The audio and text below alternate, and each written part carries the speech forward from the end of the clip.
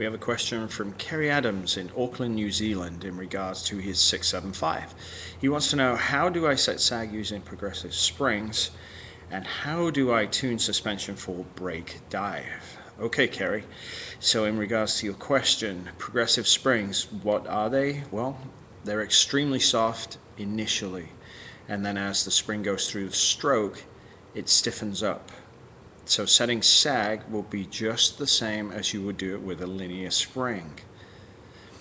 Why? Well, the bike has an extended length in terms of fork and shock. It also will collapse to a certain region under the bike's own weight for static or free sag. And then with you on board, you'll get another measurement. Now think of it this way. The bike under its own weight will actually drop a little more because of a progressive spring, because it's soft at the top of the stroke. But when you sit on the bike, you're putting more energy and weight into the bike. It will resist more. So therefore I would start with regular sag numbers of, say, 1.5 inches in the rear and 1.5 to 2 inches in the front.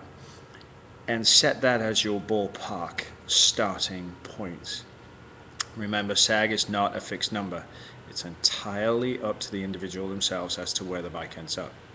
So I will go through the process in exactly the normal way that you would. The good part about this is then you're talking about tuning into brake dive. So your sag is set, now what do you do? The interesting thing with this is you will take, in this case with your 675, a 14 millimeter socket and ratchet, or a combination wrench, and go ride a piece of road you know very well. All you are looking for when you're tuning for brake dive is when you initially apply the front brakes, how much do you feel the front end collapse? So the best thing for you to do once you set sag is that gives you a starting point, then go 1.5 turns at a time, adding preload. But as we are the variable, we need to brake at the same speed, in the same place, with the same amount of braking force initially to create that brake dive. If our input into the brake lever is variable, the test is worthless. So you need to be really focused on what you're doing to tune into that. The important thing to realize is that in order to brake straight up and down, that's fine. You can set preload accordingly to that.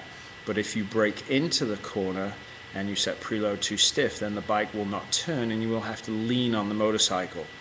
So there are two techniques to set brake dive for. Are you braking straight up and down and letting go of them, or are you braking all the way into the corner? Set the tension on preload in regards to those techniques, but as before, please make sure your technique is consistent. If you have any questions, please send them to Facebook via Dave Moss Tuning. Thanks a lot.